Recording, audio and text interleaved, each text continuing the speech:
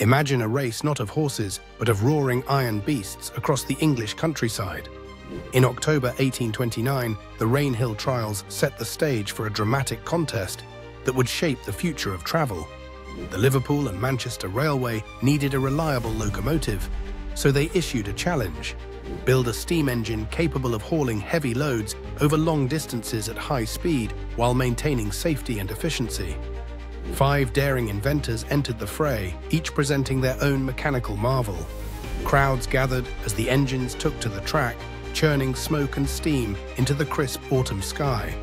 Among the competitors, George Stephenson's rocket dazzled spectators with its revolutionary design: a multi-tubular boiler and a blast pipe that increased power and fuel efficiency. While others broke down or failed to meet the strict requirements, the rocket thundered ahead, consistently reaching speeds up to 30 miles per hour. Its triumph didn't just secure a contract, it sparked a transportation revolution. The Rainhill Trials proved that steam-powered locomotives could reliably connect cities and people, forever transforming how the world moved and accelerating the pace of progress.